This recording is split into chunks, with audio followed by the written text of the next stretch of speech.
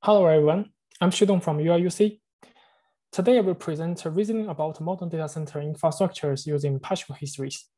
This is a joint work between UIUC and VMware. Nowadays, modern data center infrastructures are increasingly architected as a cluster of loosely coupled services.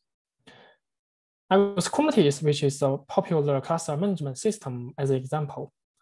Kubernetes uses etcd, which is a strongly consistent data store to maintain the cluster state. And many Kubernetes services are layered on top of etcd, like API servers and the controllers. API servers present the cluster state from etcd to the controllers by forwarding the cluster state to the controller. And the controllers are used to manage different resources and applications like Spark, Cassandra, RabbitMQ, MongoDB, and the Elasticsearch, and so on, running in the cluster. Different from etcd, controllers and API servers do not provide any strong consistent guarantees. And the correctness of the system heavily relies on the controllers as they manage those important applications. Similar architecture is also used by many other important and popular infrastructure systems, like Tang, Autopilot, Mesos, Borg, Omega, and so on. A key property of this architecture is that services often make decisions according to a local view of the cluster state. And the local view can be inconsistent due to asynchrony, caching, and failures in the cluster, which leads to a broad range of bugs. In this paper, we reason about such bugs using a concept called partial history that I will explain later. Let me show you one of the bugs we consider. Just focus on the controller and two API servers here. See, at the beginning, there was an application that is RabbitMQ running in the cluster. The application was later stopped and restarted, which resulted in a new cluster state. API server 1 from etcd learns about the most recent state, but due to some network issue, API server 2 still believes the application stopped. And from API server 1, the controller learns that the application started. So the controller will accordingly create some containers to run this application. Later, the controller crashes and loses all the previous information. After restart, the controller connects to API server 2, from which the controller learns that the application is stopped, which is of course incorrect. Then the controller will delete those containers used for running the application. Note that the application is supposed to be running, so the controller absolutely should not delete the containers. The unexpected deletion causes severe consequences like service unavailability and data loss. This bug has been fixed by checking etcd whether the application is still running before deleting the containers. But the triggering conditions are complex. It requires a controller crash and network issue happen at a particular timing, which makes the bug difficult to detect during testing. We also observe a broad range of bugs, similar as this one, caused by inconsistent views with severe consequences like service unavailability, data loss, resource leak, and so on in many different systems. And we reason about such bugs using partial histories.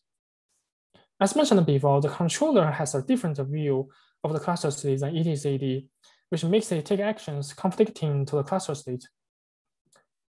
So we model the view using history, which refers to a sequence of evolving cluster states seen by etcd. In this particular example, the history includes two states, app stopped and app started. And in the previous example, instead of seeing the complete history, the controller after restart only sees a partial history, which is a subsequence of history and misses the most recent state. And according to the partial history, the controller makes wrong decisions and deletes the containers. So we can say the difference between the history and the partial history leads to the bug. From this perspective, it seems that we can avoid the failures by avoiding partial histories. However, I'm going to show you that partial histories are unavoidable. I will also show you that partial history lead to immense explanatory power and enable new testing tools. Let me start from why partial histories are unavoidable. Still using Kubernetes as an example, and say at the beginning, the history includes a few previous states and the current state, state 1. the controller typically sends a query to the underlying data store, for example, etcd, to learn the most recent cluster state. Sometimes the controller needs to see the complete history to make the correct decision. However, by just reading the current state, the controller has no idea about any previous state in the history. So the previous states are missing in the controller's local view. Besides, the controller often caches the cluster state locally to achieve better scalability and performance, as it doesn't have to always send a query to the data store. And when the history advances to a new state, the locally cached state might not be immediately updated. So the controller often makes decisions without seeing the most updated state. As a result, the controller inevitably makes decisions according to a partial history. Developers need to correctly handle partial history to prevent failures. But it is difficult to anticipate all these conditions during development. As a result, bugs caused by partial history still occur with severe consequences. I will further show you that the partial history can lead to immense explanatory power, that they can reason about a broad range of bugs cleanly using 3 patterns: staleness, time traveling, and observability gaps. Besides, partial history can also explain bug finding heuristics of prior art. In this presentation, I will focus on the 3 patterns. The first is staleness. As mentioned before, when history advances to a new state, the locally cached state at the controller might not be updated immediately. So staleness is unavoidable due to the inherent asynchrony in the distributed system and can be exacerbated by failures and caching and so on. As an example, in edge-based, reading stale data can break the atomic operations. The second pattern is time traveling, which happens when the controller has multiple sources to learn the history, like API Server 1 and API Server 2 here. From API Server 1, the controller can see the most recent state. But after restart, from API Server 2, the controller only sees the previous state. And in other words, the restart makes the controller go back in time.